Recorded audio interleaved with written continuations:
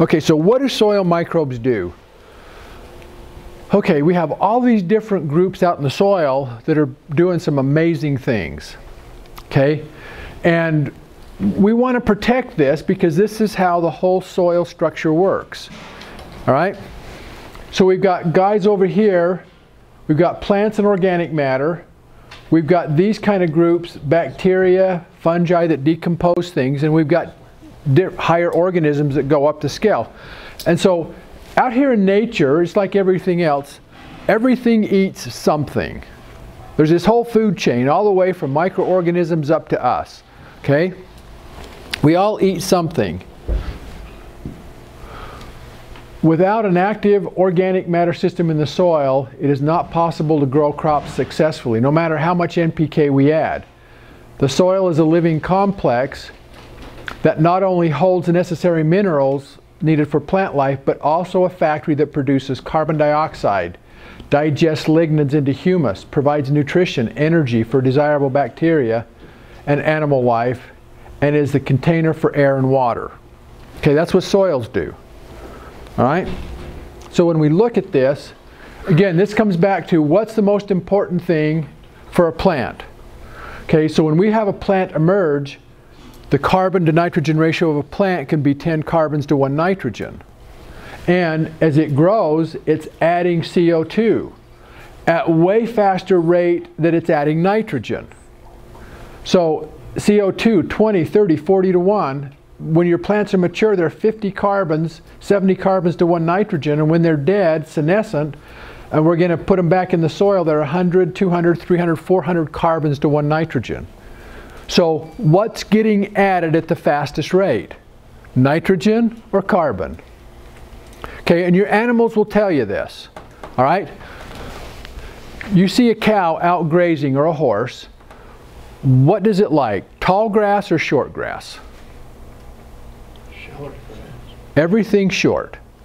It doesn't like old plants because this is how nature works. You and I are 30 carbons to 1 nitrogen. That's our ratio. Okay?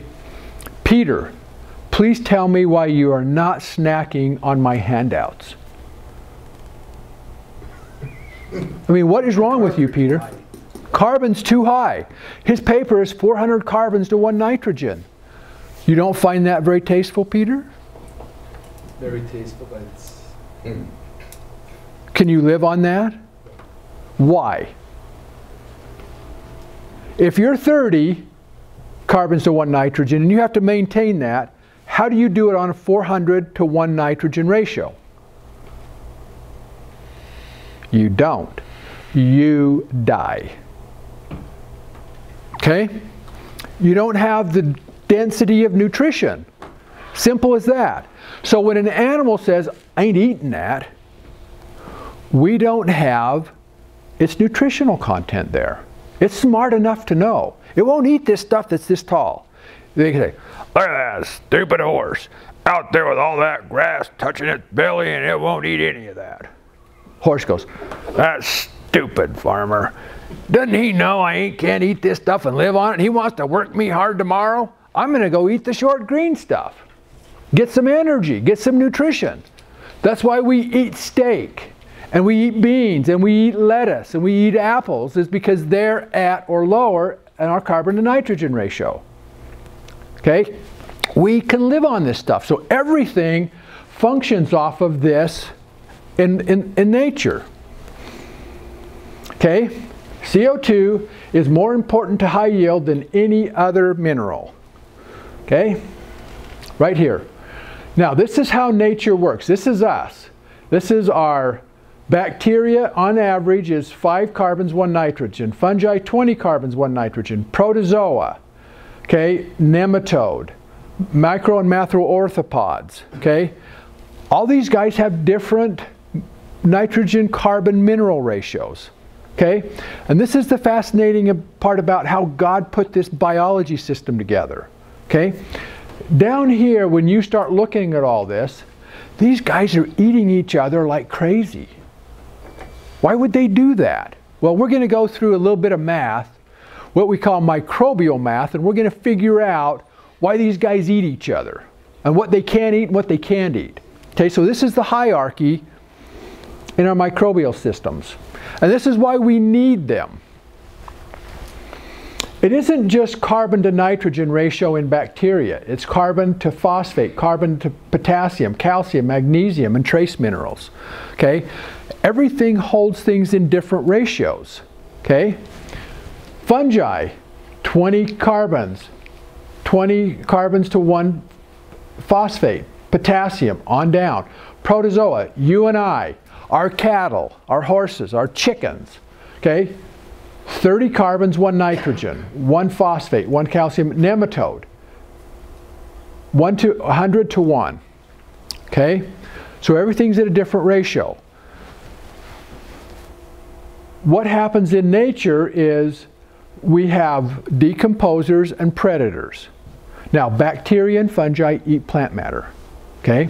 They eat green stuff. Bacteria is going to eat all your green stuff. Okay, you put out grass out there and it starts to decompose. Green grass decomposes very quickly. If we want to put out high carbon material, fungi at this ratio will start eating more of your high carbon material. And then there's groups of fungi that eat things up to 60, 70, 80, 100 carbons to 1 nitrogen.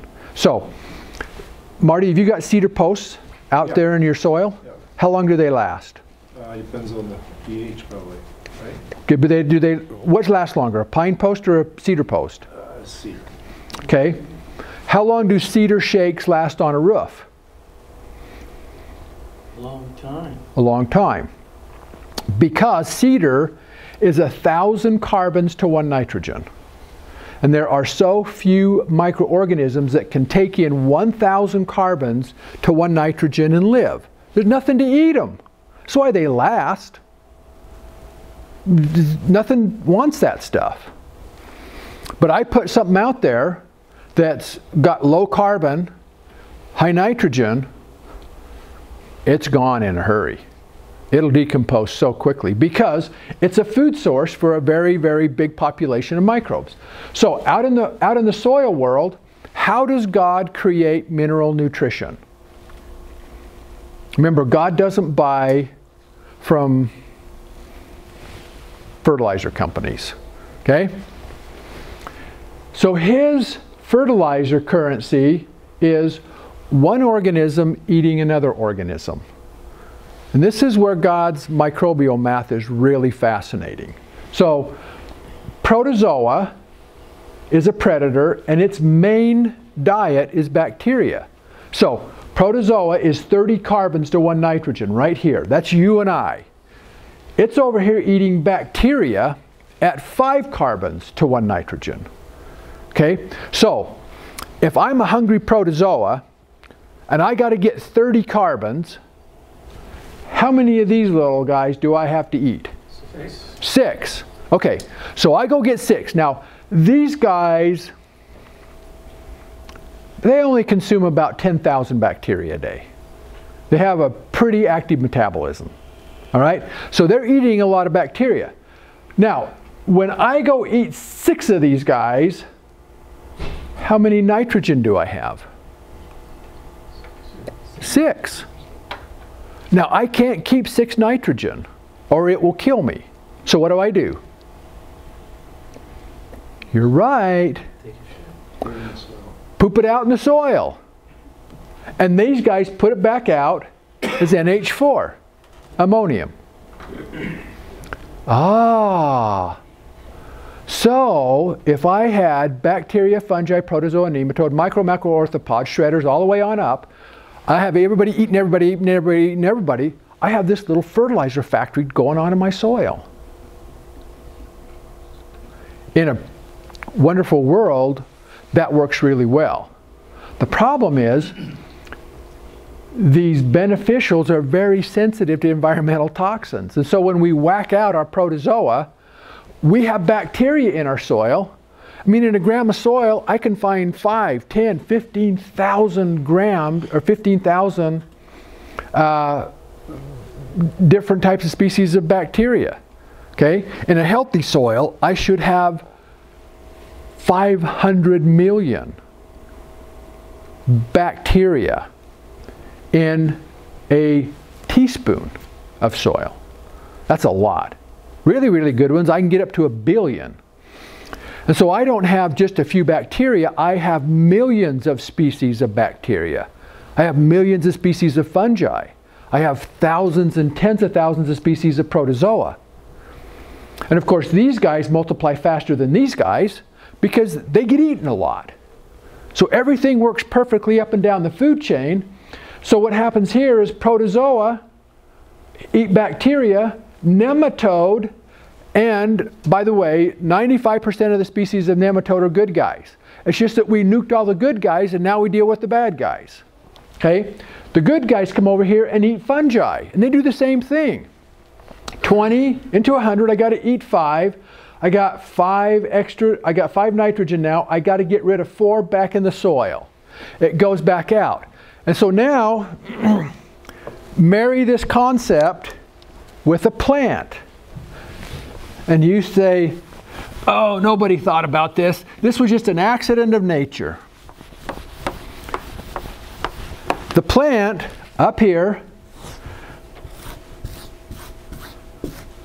okay, got the sunlight over here, happy, happy, happy, producing all these photonic rays. The plant picks them up, makes all these cool sugars, okay, which is really carbon, hydrogen, oxygen, makes all these different forms of monosaccharides, disaccharides, oleosaccharides, and polysaccharides, and it puts about 30% to 40% of these out the root system, down in here, and they go out the soil. Now, your bacteria, you love, love, love sugar. You love sugar, okay? So you come, and so you're a hungry bacteria, and you come in here and you go, where's all the sugar coming out of these root systems at? Okay? Sugar ain't happening out here. I got to go into the plant. So the plant explodes these bacteria populations. Okay? So if you're a hungry protozoa, do you go looking out here, or do you go in here to find your dinner? You go to the buffet. So you go into where the plant root system is. These microbes are right there on the plant root consuming the sugar. So when the protozoa comes in and eats 10,000 of these little guys, he's pooping out the ammonium right on the plant root fiber. And it's taken up through simple diffusion, or it crosses across the membrane. Okay? All of this stuff, the plant is driving the microbial growth. The predators come in, eat, poop, fertilizer. So these plants are driving the biology, and the biology knows where to go get lunch. Because he's not going to decompose plant material. These protozoa are going to go eat bacteria. These nematode are going to go eat fungi. And this is their food source. And so it's a pretty slick system if we can get it into place and get it working. Putting this biology back in there is just absolutely amazing. So every plant that we grow has a fantastic biology system underneath it. Weeds, they love lots and lots of bacteria per fungi. So if I go out there, throw out lots of nitrogen, and I explode my bacteria populations, spray glyphosate, wipe out my fungi, protozoa, and nematode, and I have 5 or 10 or 20 or 50 times more bacteria than I have fungi, what did I just tell my weeds? I created a haven for you guys. Because that's their zone. High bacteria, low fungi. And you can't get rid of them. Because nature says, hey, got a job for you. Okay?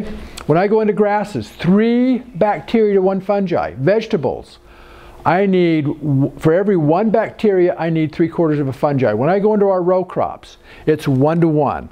For every bacteria I have, I need 1 fungi. Okay? Now, from here on down is bacterially dominated. Okay?